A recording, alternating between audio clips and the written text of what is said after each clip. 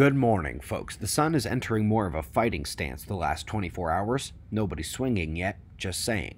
We've got the top articles in the journals and some blast from the past relevant to the near-term future. Let's begin at spaceweathernews.com, and we find the last 24 hours on our star with no major flashes of flares or ejections of plasma. Coronal holes confined to higher latitudes as well, but as we switch to 304 angstroms, we can see that coronal activity is building. Plasma filaments are lifting and snapping.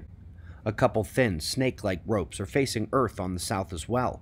Now let's take a closer look at the incoming limb and the departing. Slow CME heading off the far side behind the limb there.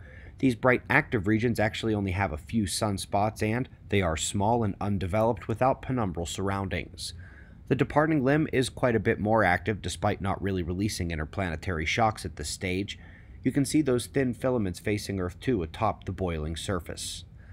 Quick check on geomagnetic conditions finds solar wind generally at lower intensity this morning and from a slow decline, leaving Earth's magnetic field very calm today. Let's make our only science stop outside the Earth here for a continuation of the problems of modeling the inside of a star. Solar composition problem, the solar abundance problem. It's a lot like Newton's gravity equation. Excellent descriptor of observable reality, fails at the most critical scales. That's pretty much mainstream science on the solar dynamo right now.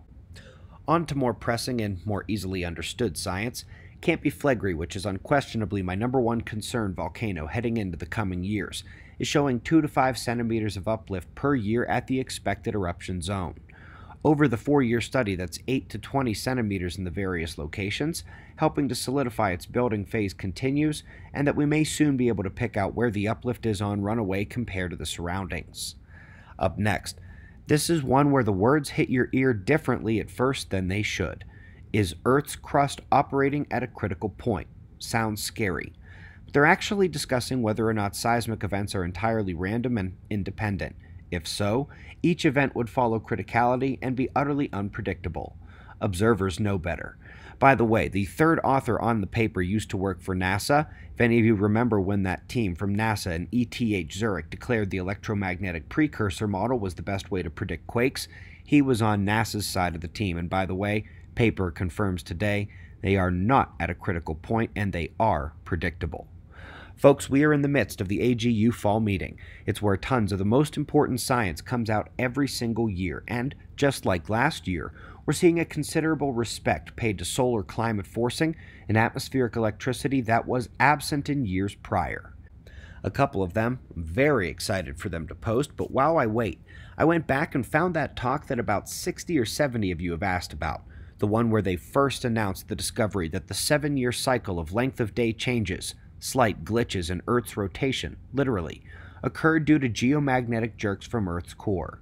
Before the atmospheric patterns controlled most of what they saw outside of the random solar storm rotation glitches, and that was about 10 years ago this week we learned our core can jerk the crust as well. Hard to even quantify the importance of this topic. As Earth is slogging deeper into the ongoing magnetic excursion, the planet is set to have rapid changes, and many of them are already underway. This here is also from the AGU, but just from this past summer. It shows the Lechamp geomagnetic excursion event over 40,000 years ago. Most places in the world saw 80 to 90% drops in magnetic protection compared to normal quiet field shielding. That answers another one of your most common questions. We greatly appreciate your support. Our electromagnetic earthquake prediction resides at quakewatch.net. Spaceweathernews.com is your one-stop shop for solar data. Our store closes at the end of the week for the holiday. Speaking of shopping, get those orders in now, especially those children's books. That's at otf.sells.com.